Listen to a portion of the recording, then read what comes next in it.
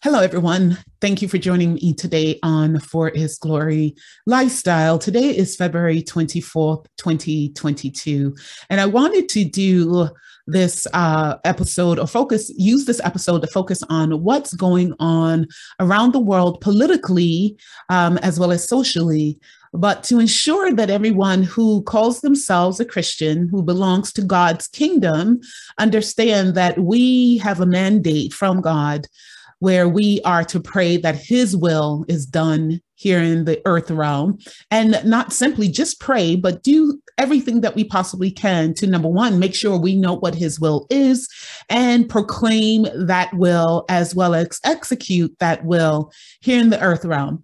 Everyone knows that today Russia invaded the Ukraine. Now, there are different news sources that are sharing that Putin, the prime minister, president, the ultimate ruler of Russia, has said that he's has engaged in military operations. But when you look at what is happening in the Ukraine at this point in time, there are areas to the north, south, east, and west of the nation that Russia has sent in missiles, and those areas have the power stations for the country. So clearly, this is a declaration of war. I don't know why people are not saying that's what it is, because anytime a country encroaches on another country who is sovereign, meaning they have the right to self-rule, because the government has been set up to and has been established to rule the people, then that is a sovereign nation. However,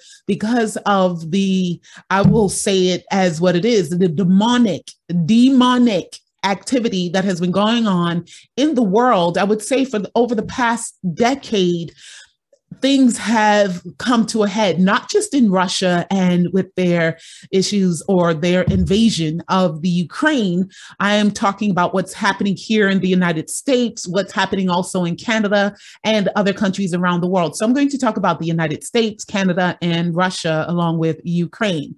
Let's make sure we're also clear on a number of things. There are Christians who believe that God is against war. They tend to say the first commandment, or rather one of the commandments. The first commandment is you need to love the Lord, or you are to love God with all your heart, mind, and soul. But the commandment associated with thou shalt not kill, and I'm just going to read some notes here just to make sure that I don't leave anything out, and for you all to be able to go to your own Bible to read these scriptures, right? But many people, again, mistake that by reading the Bible, Exodus 20:13, you shall not kill, then seek to apply that to what it means to go to war, not go to war. However, the Hebrew word literally means the intentional, premeditated killing of another person with malice/murder. God often ordered the Israelites, right, to go to war with other nations. That's in 1 Samuel 15:3, Joshua 4:13.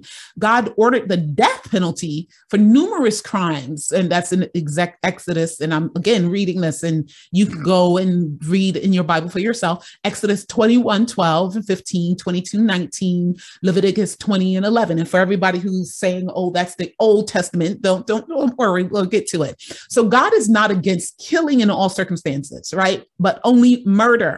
War is never a good thing. It is never a good thing, but sometimes it is a necessary thing in order for the world, because the world is filled with sinful people, right? Romans 3:10-18, war is inevitable. Sometimes the only way to keep sinful people from doing great harm to the innocent is by stopping those who are coming in and attempting to not only take land, take property, take anything that does not belong to them, but they think it's okay to kill people in the process. At this point in time, at 5:46 p.m. Eastern Standard Time, there are reports out of the Ukraine that there have been 40 people killed, and 40 people in the military and 10 people who are civilians whose lives have been taken due to the military strikes by Russia.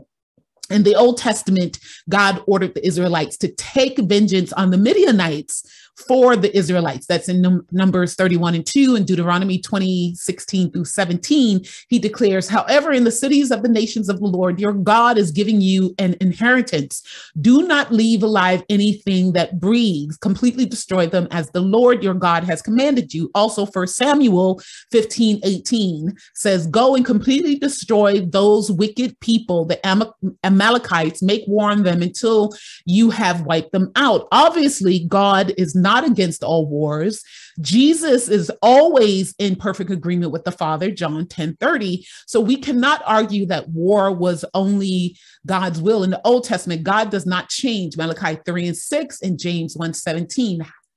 Before I continue with this, Jesus in the second coming says exceedingly vital in Revelations 19:11-21 describes the ultimate war with Christ, the conquering a commander who judges and makes war with justice. This is verse 11. It says it's going to be bloody, verse 13, and gory. And gory. And it says the birds will eat the flesh of those who oppose him, verses 17-18. He has no compassion upon his enemies, whom he will conquer completely and co-sign to the fiery lake of burning sulfur. That's verse 20. What is all of these verses saying, right? Okay, so number one, it is clear that God is against murder. Thou shalt not kill. Right? Thou shalt not murder, going and killing people. However, when you have nation states or armies of people going in to kill innocent people, then you have the right to protect yourself by making sure that, number one, you don't cower from missiles. You have to take out the missiles that are being shot and the individuals who are actually shooting those missiles. So war is a terrible thing, absolutely. But some wars are more just than others, but war is always the result of sin. That's Romans 8:3, 10 and 18. At the same time, Ecclesiastes 3:8 declares there is a time to love and a time to hate, a time for war and a time for peace. In the world filled with sin, hatred, and evil, and that's Romans 3:10-18, war is inevitable, right? But Christians should not desire war. But neither are Christians opposed to the government of God in place and authority over them, which is in Romans 13:1-4 and 1 Peter 2-17. The most important thing we can do in a time of war is, number one, pray for godly wisdom for our leaders, praying for the safety of our military, pray for quick resolutions to conflict, and praying for a minimum of casualties among civilians in both sides. And this is Philippians 4:6-7. What am I saying here? Yes, God is love, God is just, and God desires that none shall perish, but everyone to come to the knowledge of Jesus Christ. But in times that we are in right now, we have a president in the United States who believes that it is okay to kill babies. It believes it's okay to have people who believe that they're men when they're really women, and women but they're really men, that they have a right to mutilate their bodies without telling their parents. And this is associated with laws or laws and policies that are being put in place to deny the fundamentals of what it means to say you're a Christian or to believe in God. And then we have to our north, Canada, where you have the prime minister who is doing everything that goes against democracy, which is the right to freedom of speech and the freedom of protest. But yet there are bank accounts being frozen by individuals who are doing what their charter says that they have a right to do, which is to protest. People, this is beyond just people in power in the presidency and prime minister seats and dictators in in Russia. This has to do with a spiritual war that has been forming for decades, if not centuries. And we're now seeing it play out in so many ways. We cannot continue to say that we as Christians want to just bunker down and hunker down. And I'll be the first to tell you, when I first came back to the United States, I was telling people all I want to do is have a cabin up in the mountains somewhere and, drive 15 minutes to go to the nearest store to get, groceries and then come back to my cabin and hide away. I truly understand what monks and nuns go through in the sense of they just want to be away from the world and just read their scriptures and love on God. But unfortunately, that's not what God has called us to do. He has called us to go into all of the world and proclaim his goodness. And what is his goodness? That you can bow your knee to the righteous one, the one who is good. So your focus isn't on the things of this world, meaning having the things in this world, but your focus is on proclaiming that God has a kingdom that will reign for eternity. And you can decide whether or not you're going to be in his kingdom for eternity with him or be in hell. Most people are not thinking about that. Even people who are in churches, they're praying for their finances, praying for their safety, praying for their resources, praying for their own family. But if you have Jesus Christ living in your mortal body, the resurrected one who resurrected you, then your desire is to see every single person you meet, that soul, that person, know that Jesus Christ is alive and they can submit to his rulership. But if they do not submit to his rulership, then they will be their own God, determining what's good for not just their own household, but for their block, for their city, for their county, their city, their state, and ultimately their country. And we see what happens when you have people who do deny. They may say Lord, because I just heard Biden say, what in the Lord's name? Well, whose Lord is he referring to? Because the Lord that I know is against killing babies. It's against the community that denies that women are women and men are men. I'm talking to people here in the United States who say that we're a Christian nation, but we're not a Christian nation. There are people in other nations in Asia, in parts of Africa, in the Middle East, where they've asked me, why do the Americans keep saying that you're a Christian country? And then I explained the foundation of our country when we read the Constitution is that of the Bible. There are biblical principles that make up the United States Constitution, where it says we have the right to life, the right to liberty, right? The right to pursue happiness. But when you have people in power who say that you do not have an inalienable right, inalienable, a right that cannot be taken away, nor a right that can be given away to life, then you have a problem. You are now sowing seeds for destruction of your nation. And we are seeing it day in and day out. When you look at the crime that is happening in specifically New York City, because I am from New York, I'll always say that I'm from New York because I was born and raised in New York City. But when you see the blatant killing of people walking down the street, the slapping of little children walking down the street, I said to a friend when I came back to the United States, I said, it's as if I'm looking at people who are, I'm looking at demons with skin wrapped around them. I'm not looking at demonized people. I said it verbatim. I'm looking at demons with skin.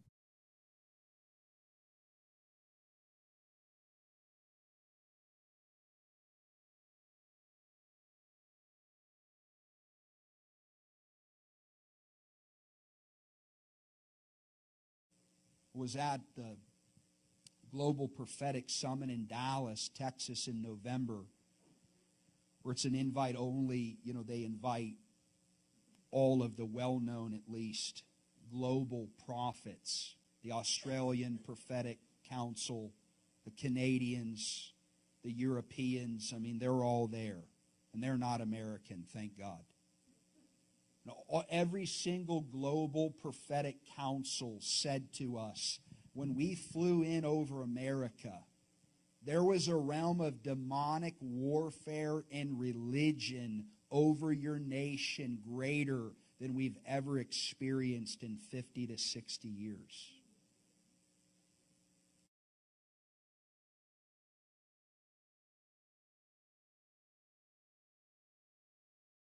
And they looked at me like, okay, wait a minute. What are you talking about? I said, the level of evil that I see, and not only just see, feel in this nation. And when I talk to other pastors or Christians and ministers, and they're like, you know, the country, we just need to pray more. No, we need to go out into the streets and tell people that they need to repent.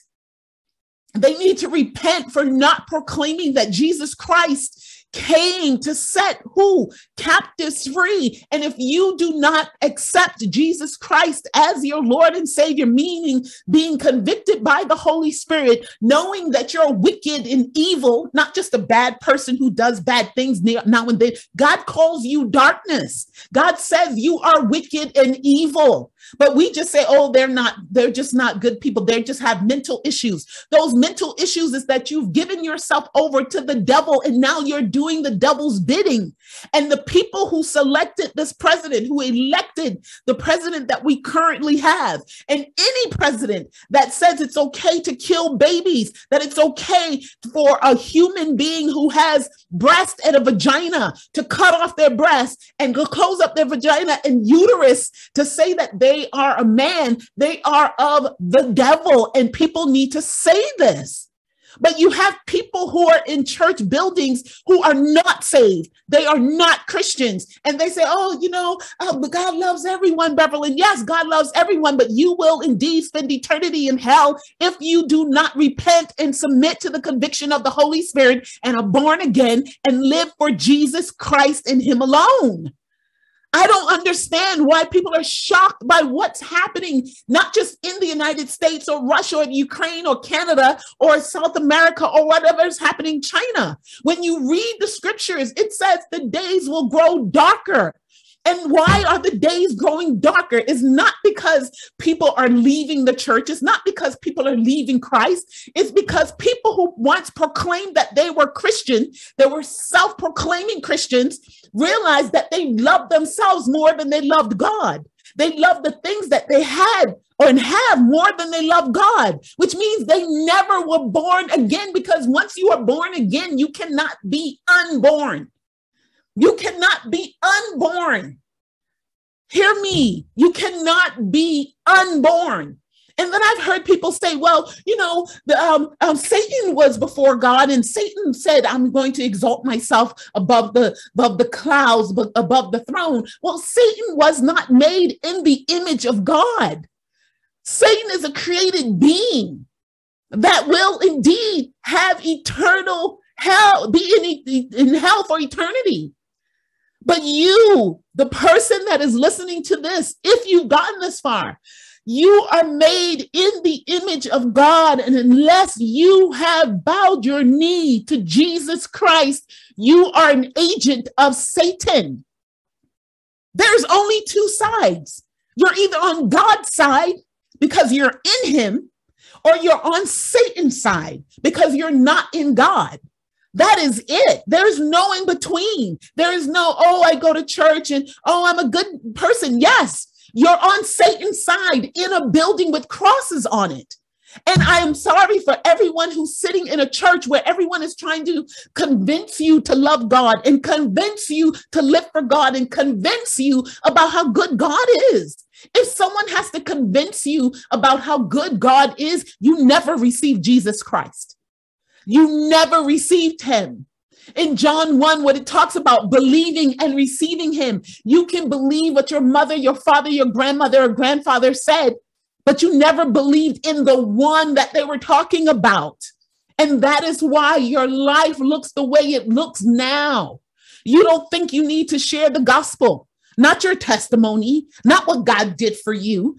The gospel of the kingdom, which says that Jesus Christ, the Son of God, God Himself, who wrapped Himself in flesh, came to the earth and was beaten and was crucified.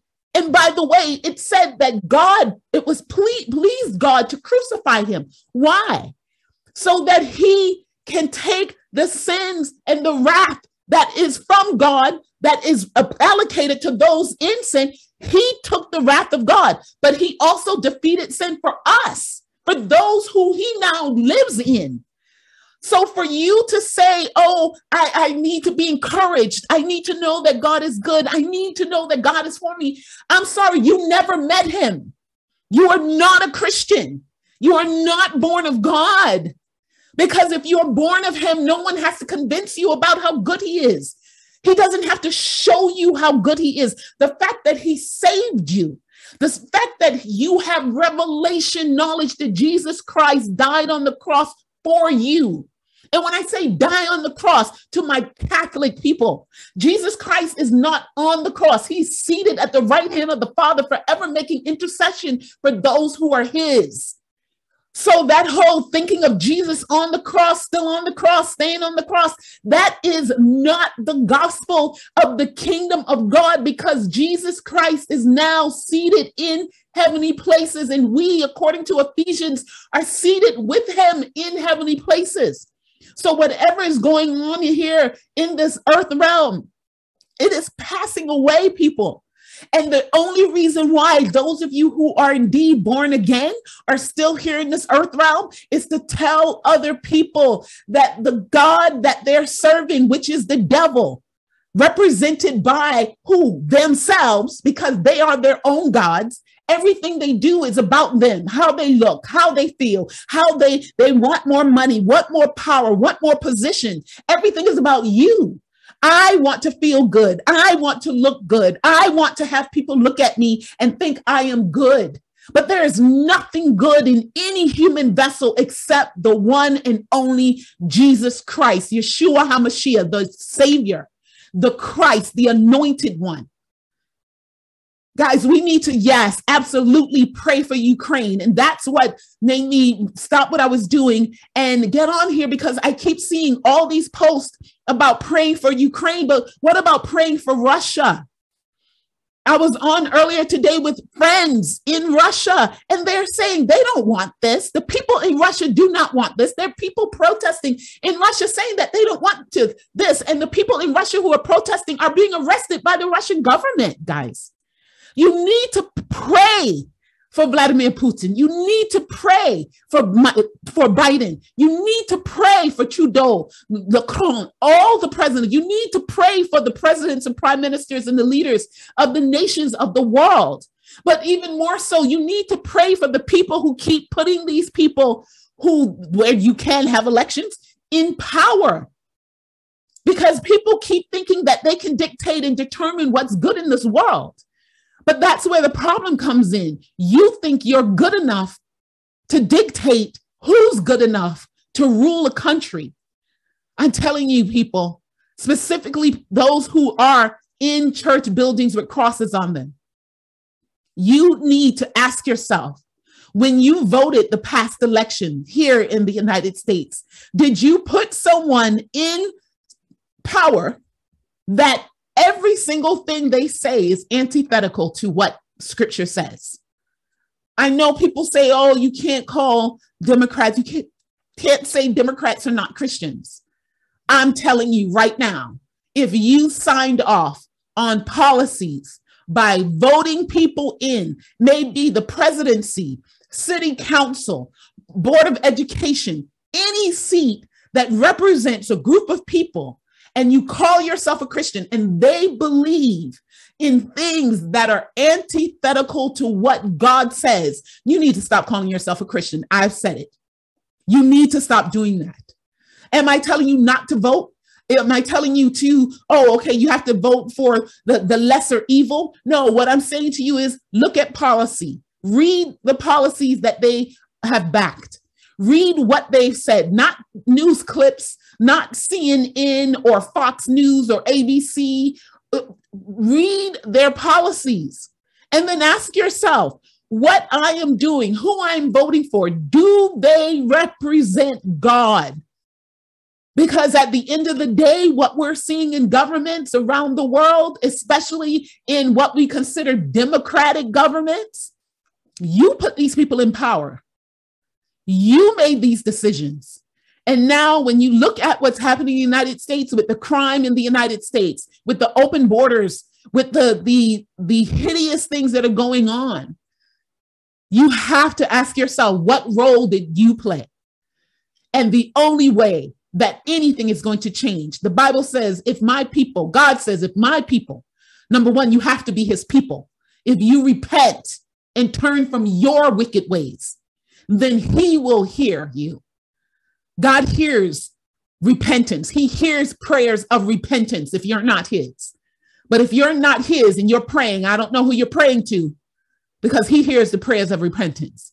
For those who are standing strong, who refuse to deny that God is love, yes, God is also wrath, but refuse to deny that Jesus Christ is Lord, know that there are people praying for you, not just here in the United States, but around the world, in China, in Iran, in different parts of Asia, Cambodia, Laos, Philippines. They're praying for the United States. They're praying for leadership. They're praying that the spirit of this age of darkness and wickedness will break off of those who are in leadership so they can indeed proclaim that Jesus Christ is Lord, so there can be rules and regulations and laws and nations that govern people, that gives rights that God has given people to live in a state where there is peace. Everyone, please continue to pray. Please continue to fast and pray. And first and foremost, fast, pray, but also speak truth. If it's of God, say it's of God. If it's not of God, then you need to say it's not of God. And make sure that those who are proclaiming things that are not of God, that is not of Yahweh, of the Bible, you need to then proclaim to them that they need to repent and give their life to Jesus Christ, surrender to Jesus Christ. So then what they have signed on to or signed off on as it relates to the destruction of the moral values in their country, they can then do the opposite by voting people into office who have the moral standards that of Jesus Christ. Everyone, thank you for your time. If you've gotten this far, thank you again for your time. Thank you for your prayers. And may God be King of Kings and Lord of Lords in your own life. Bye.